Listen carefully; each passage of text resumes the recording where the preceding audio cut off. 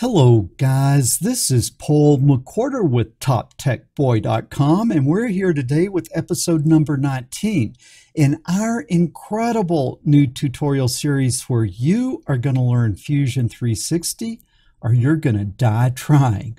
What I'm going to need you to do is pour yourself a nice tall glass of ice cold coffee. That would be straight up black coffee poured over ice, no sugar, no sweeteners, none needed. And as you're pouring your coffee, as always, I want to give a shout out to you guys who are helping me out over at Patreon. It is your support and your encouragement that keeps this great content coming. You guys that are not helping out yet, take a look down in the description. There is a link over to my Patreon account. Think about hopping on over there and hooking a brother up. But enough of this shameless self-promotion. Let's jump in and talk about what I am going to teach you today. And today's lesson is going to be about parametric design concepts. And my friend, this very well could be the most important video in this entire Fusion 360 class, because parametric design concepts are the design methodologies which separate the professionals from the home hackers. And don't worry, I'm going to take you through it step by step, and by the end of this class I think that you'll be an expert. Now let me tell you a little bit about why parametric design is so important. When I was working in the industry, I always noticed that there were two different types of mechanical designers. One group of mechanical designers, as you're going through a project and needing a design edited or modified, they were always really easy to work with. You could tell them the changes, they would go away. Half an hour later, they would come back with the new model with your edits incorporated. The other group were very hard to work with. They were very obstinate, and they would always argue against anything being edited. Oh, no, you can't do it that way. It needs to be this way, and just so hard to work with. Now, what was the difference between designers that were very easy to work with and designers that were very hard to work with? The easy to work with designers used parametric design methods, and the group that was hard to work with did not use parametric design methods. And the thing is, this is how it works. As your designs start getting more and more complicated, if you're just doing your designs by drawing something, putting a dimension, drawing something, putting a dimension, drawing something, putting a dimension, as you're doing that, what happens is you end up with a model that is very hard to edit. And if you edit this feature on this component over here, it breaks something over here. So you edit this, then you've got to come over here and edit, and come over here and edit. And it's just like you're chasing this rabbit around your design, trying to get something that will actually fit together. To where if you use good parametric design principles in your designs are very easy to edit. And when you edit them, they don't break. Okay, so that's what I'm going to show you today. You guys that took my visual Python class, you're probably already familiar with the concept. If you didn't take that class, don't worry. I will take you through it step by step. But enough of this introductory chit chat. It is time for us to jump in and get started here. So I'm going to move out of your way. Hey, we got a fishing boat. I always just love watching the fishing boats go by. I don't know if you guys love the fishermen as much as I do, but I love, as I work here, to just watch the guys out there fishing. But we will have to move off of the river cam and come over here. And what I will need you to do is fire up. I need you to fire up your most excellent Fusion 360. And the way I'm going to teach you parametric design is I'm going to do things two ways. First of all, I'm going to design a simple something without using parametric design principles. Then I'm going to show you where the problems occur, and then I'll come back and then I will show you how to do it with parametric design principles. Does that sound good? Okay, I hope it does. So let's come in, and what I am going to do is, got to get a few things arranged here. I'm going to come up and I am going to I will create a new sketch. We will be sketching on the most excellent red-green plane, which is the XY plane. Let me get that at a good point for you to view. And we are going to design a very simple mechanical element. It's going to be a square base with a peg coming out of it, and then another square base with a hole, and then if you put the square base with the hole over the peg, you end up with a cube. Okay, sounds pretty good, doesn't it? So we will come over here, and I will start with the circle. So I will click on the circle. I will come here. I will hover over the origin, click, drag, and I will make that 25 millimeters. Enter. Very good. We will be watching to make sure that we stay fully constrained. Now I'm going to get a rectangle, and I'm going to say over here that I want that rectangle to be a center point rectangle. So I hover over the origin, I click, I drag, and now I want that to be 50. Okay, and then I want to tab over to the other dimension, make that 50, and I have myself a nice little sketch. It is fully constrained, and so I will come over here, I will finish the sketch, I will get the home view, and then what I'm going to do is I am going to extrude this. So I will say extrude, I will click the circle, and I am going to extrude that 50, like that, click enter. Turn my sketch off, I will turn my sketch back on, then I will click on the rectangle, and I am going to extrude 25. Man, we are moving right along here. 25, enter, and there, I've got my pin, I've got my base. Okay, now we want to create that other element, which is the base with the hole in it. So I will come here, and I will say create a new sketch. Where'd that go? Create a sketch. Oh, it's asking me for which plane, and so I'm going to, just to be safe, turn that body off. And again, the XY plane, there we are. And it's showing me that first sketch, even though I'm editing the second sketch, but that kind of makes it nice. So what I'm going to do is I'm going to start by coming over here with a construction line. I will make it a construction line, and I am going to come over, I think I will come over 75 like that, enter. And then what I'm going to do is I'm going to kind of recreate this. So I will create a circle, and I do not want a construction circle, so I will turn that off. Hover over that construction line, come out, and I am going to make this 25. I'm going to ignore tolerances for the sake of speed. So 25. And now I'm going to create another rectangle, center point rectangle. I will come here, and then that is going to be 50, and then tab 50, enter. That looks good. Fully constrained both sketches, finish sketch, home view. I'll turn that body back on so we can see it. Thought I would turn the body back on. Okay, there it is. And now I'll do a similar thing here, but here I'm just going to take this, and I am going to extrude it 50. I'm sorry, I misspoke, 25, like that. How's that look? Okay, that really looks pretty good. So you can see that my model is done. My model is done, and if I fabricated this and put this element up here, they would stick together and I would have a cube. The two bases would make a cube. 50 by 50. Pretty neat, huh? Okay, so what is wrong with that? Well, imagine that it was something like this, but even a lot more complicated. And now let's say that I wanted to change a dimension. And so let's say that I would come back and I would go to this first sketch, and let's say that I would say edit sketch, and then I'm going to come here, and on this radius, I'm going to make this 35 instead of 25.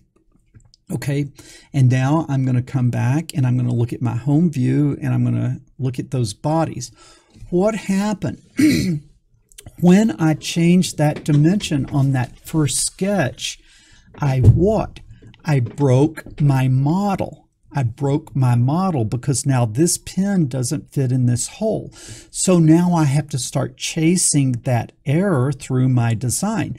And now I've got to remember, was this one based on sketch 1 or was this one based on sketch 2? And then where was it and what was it? And so then I would have to come over here and change this dimension in order to make it match that dimension. Or imagine that if I changed the size of the rectangle, then I would have to come over here here and change the size of this rectangle.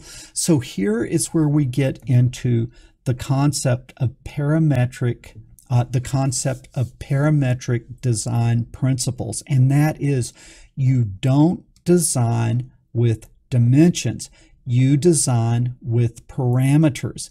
And very importantly, when you define your parametric table, you define right relationships between related dimensions. Right relationships between related dimensions. And so doing good parametric designs is a lot more than just creating a table and using variables where you would have been using constants before. It's a lot more than that. It's about thinking about your design. And so what's one of the things that you would think about? This hole always needs to be the same size as this pin. So now understand we're ignoring tolerances here. We're just assuming a perfect world where they would be the same size. And of course you can use parametric designs to take into account tolerances. But what you would see is this hole should be the same dimension as this pin. So should that be 2 parameters or should it be 1 parameter? The answer is it should be 1 parameter. Similarly, this width of this base, you always want it to match the width of this base. So would that be 1 parameter or 2 parameters? That would be 1 parameter. So what you want to do when you're doing parametric design is you want to have the minimum number of parameters that you can and no less. You want to have the minimum number but no less. Now what do I mean by no less? Well, on this I know that I would always want the width and the length, to be the same. So that would be 1 parameter. But I have to think, now would there ever be a case in the future where I might want a rectangular base and not a square base? And I think that would just never happen. So I would use 1 parameter. So as you're defining these parameters, you've got to really be thinking through the whole thing. So let's come in and let me do another design. Okay, let me do another design where I use parameters. And so what I am going to do is I am just going to kill this design. I'm not going to save it, and then I'm going to come in, I'm going to start a fresh new design, and this time I am going to create. But before I create, I am going to, let's see if it's there. Yes, it is there. I'm going to create my parameter table. And so I come over here, under modify, I come down to change parameters. Now, what do I know? Really, at its very core, what I am going to want is I'm going to want the base width, the base length, and the base height. Okay, the base width, the base length, the base height. And then what am I going to want? I am going to want the pin height. All right, and with that then, I should be able to design this whole thing. So you see I've got my parameter table here. You see that it has user parameters. Where it has user parameters, what I'm going to do is come over to the plus sign, and I am going to click that, and that creates a box for me to define a new parameter. So what I'm going to call this is base, uppercase, length, and then I'm going to make that length was 50, right? So I'll say OK. And now I'm going to create another parameter. And I said that those were going to, the length and the width would be the same, so I'm just going to call it base length, and I will use that in both cases. I don't like that. I'm going to call that base to make it, you know, base side, like that, base side. So that is the side of the base. So I'm going to call it, and I like to write these down as I'm doing them. So base side is going to be the length of the side, and that is 50. Click enter, and I am good. Now what did we also have? We had the base height, so I'll put base H, and that is going to be 25, and I'm going to write that down. The one thing I don't like is you can't leave this parameter dialog box open as you design, and so that's why I like to sketch out what my dimensions are. So now I'm going to come over here and I'm going to create another one, which is going to be pin R for pin radius, and that was going to be 25, and so I will say OK. I will sketch that down like that. Okay, so I think I now need my pin height. So I will come over here, make another one, and I will call it pin H. And that is going to be 50. All right, so now let's come in and let's design using our parameters. The other thing I like about parametric design, do you see how it sort of forced me to think about my design before I jumped in and started drawing it out? Okay, so now what I do is I'm going to create a sketch in the XY plane, and then I will come over here, and then what I'm going to do is I'm going to make a circle. I hover over the origin, I click, I drag, and then I'm going to call this 50, or I'm going to call this 25, right? No, I'm not going to call it 25. I'm going to call it what? PINR. And what I'm doing is I am typing in the parameter. And if you see, it actually kind of guesses the one that it might be. And you can select it once you type a few letters. And I'm just going to go ahead and select pin R and then enter. And boom, I've got that. Now I'm going to come in, I'm going to get my rectangle. I want a center point rectangle here, and I'm going to click, drag, and then what do I want here? I want this base. Base what? I'm going to select base side, boom, and now I'm going to tab over to the other dimension box, and that is going to be base side as well. Okay, and so there, I've got that designed. I'm going to finish the sketch. I'm going to come here, and then I'm going to do my extrusions. So this I'm going to select, I'm going to extrude, and I make that 50, right? No, I don't make that 50. I make it pin what? Height, like that. Boom. Now I'm going to select this. What happened there? Stop that. Let's try that again. I select here, I say extrude, and then I'm going to extrude that pin height like that. Enter, enter, it's done. Turned my sketch off, but I will turn my sketch back on. And then I click this, I extrude, and now this is what? Base H for base height. Boom. Okay. Now, enter. And so I have that design. Now we can do really quickly the other one by coming in and saying create a sketch. And I'm doing it on two sketches just so you can kind of see it. And I need to turn that body off. Disappear, you aggravating thing. Okay. I go there, and now it's showing me the first sketch, but I'm actually editing the second sketch. And so I can see that I need another parameter, an offset parameter, like how far I want to scoot over here. So I'm going to go back to my parametric table, and I'm going to create a new parameter, which is just going to be D off for the distance offset, and I'll make note of that. And then I will make that, let's say 75 millimeters, okay, and then okay. And now I'm going to create a construction line. It will be a construction line. Click, come out here. How far do I want to click? How far do I want to come over? D off. Boom, boom, there. Okay, now I've got my construction point here. I will come in again. Get my circle, make sure that it is not a construction circle. And I will come here, and I will go click and then drag.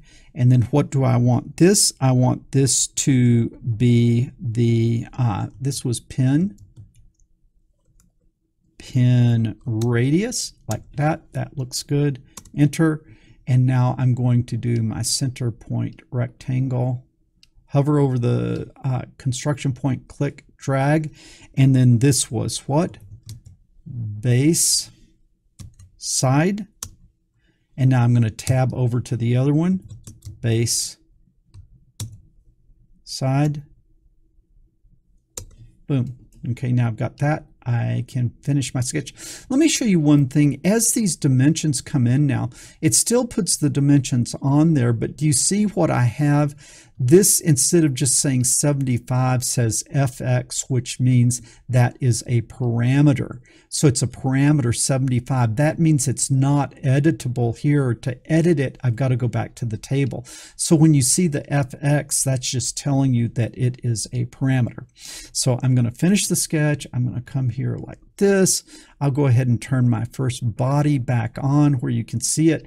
Now, just real simply, I'm going to select this. I'm going to extrude it, and I am going to extrude it by how much? I am going to extrude it by base height like that. Boom. Okay. Now, look at that. All right. So now we have designed this using parametric design principles. Okay. So let's look at something that would allow us to do.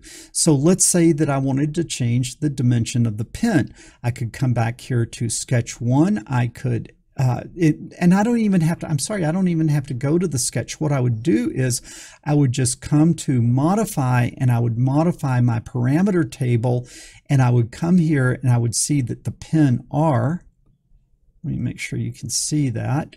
Okay, do you see the pen R there on this table?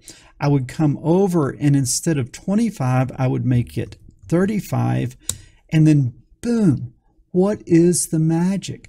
The magic is the design did not break. The design did not break.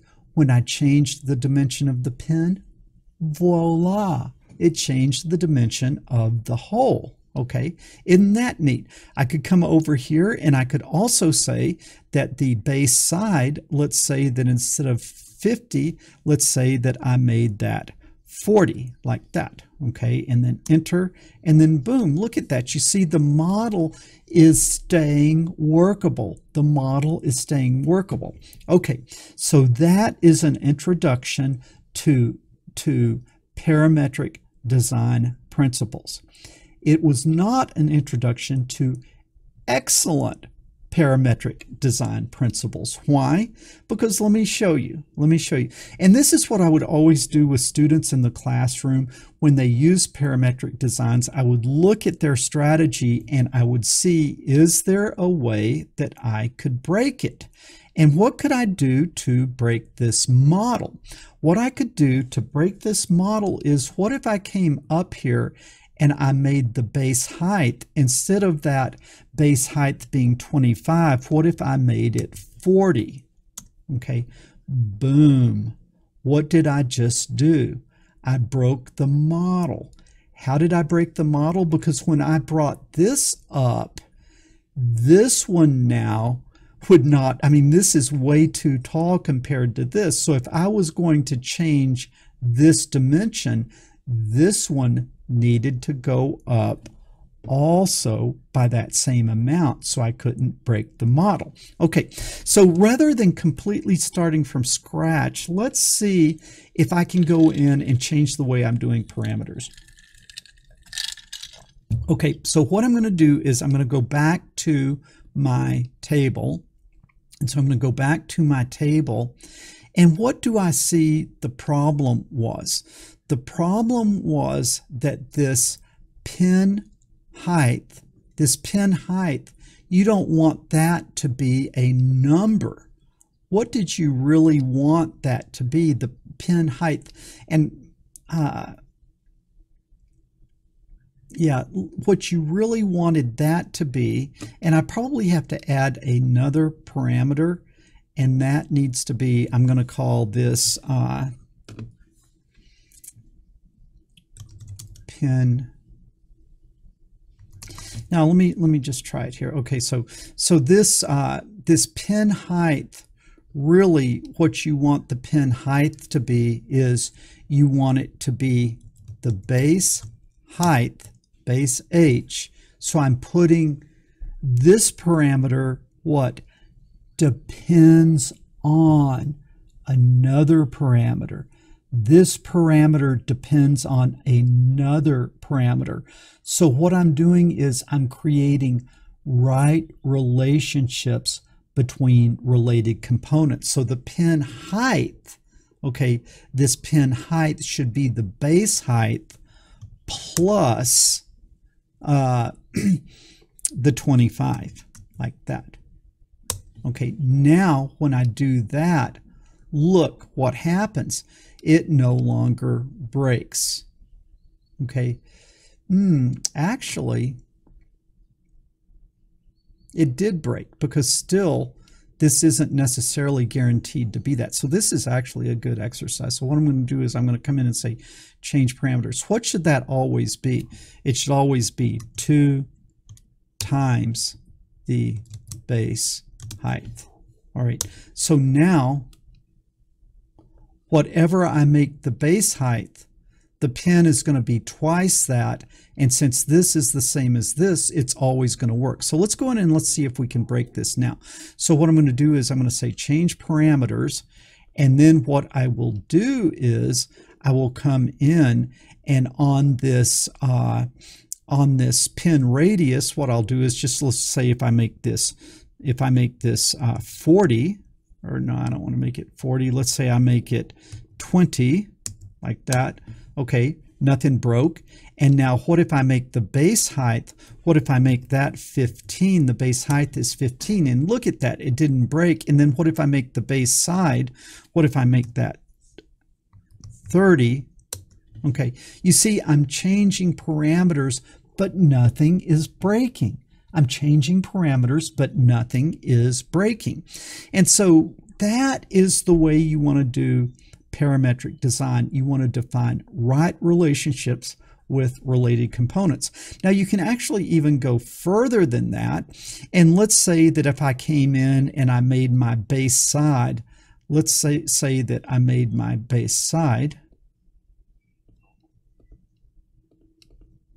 Let's say I made my base side 60. Let's say I made my base side 60. Okay, that looks good. What if I made my base side 120? Okay, now what happens? I broke it because the distance offset is not far enough.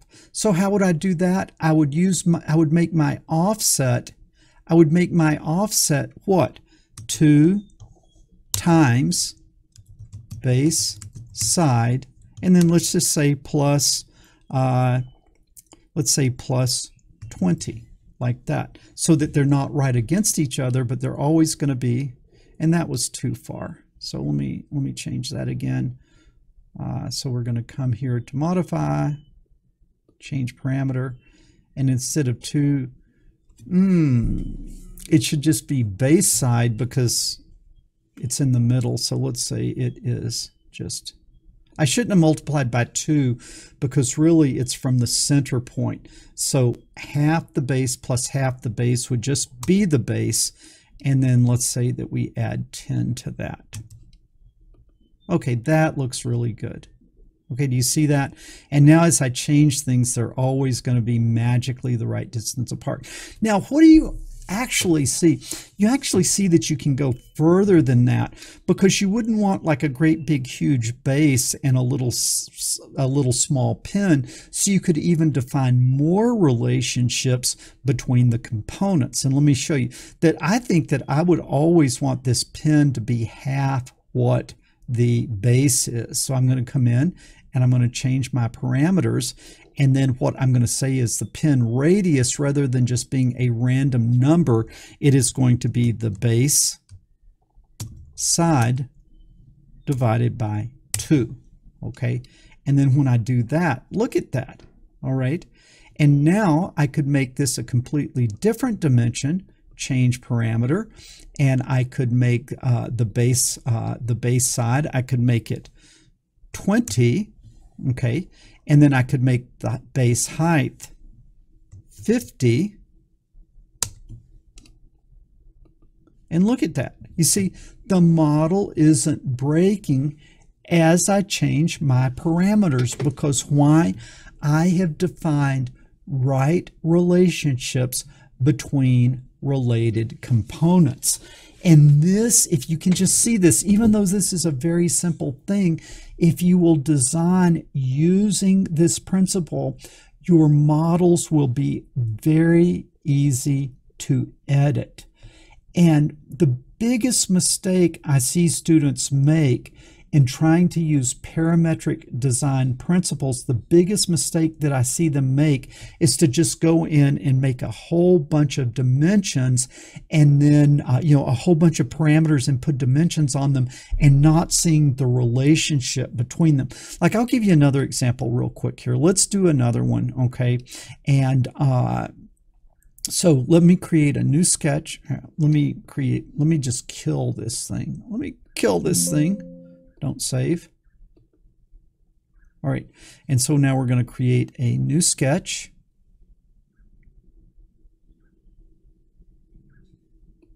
Okay, create it here. And now I'm going to get this over here where you can see it. And what I want you to see is I'm just going to create two circles. I'm going to create a circle that's 25.